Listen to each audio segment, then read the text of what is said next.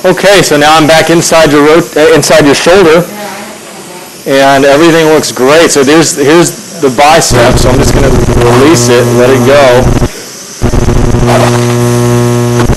with this special cutter. Let's get it out of the way here, and then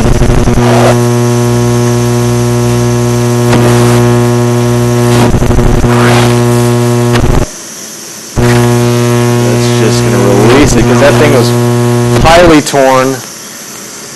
Get on top of the biceps like that and release it from above to like this.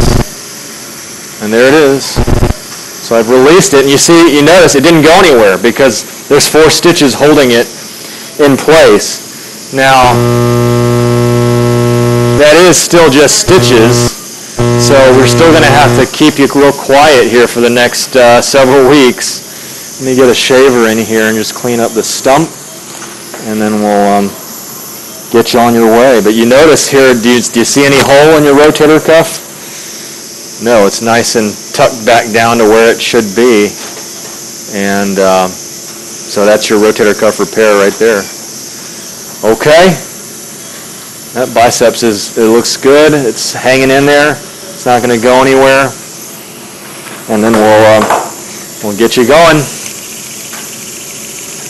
Let's trim up the stump, superior labrum, and everything looks hunky-dory. So, all right, we'll get you in a shoulder sling, and you'll be out of here in no time. Good luck. I'll give you a call tomorrow.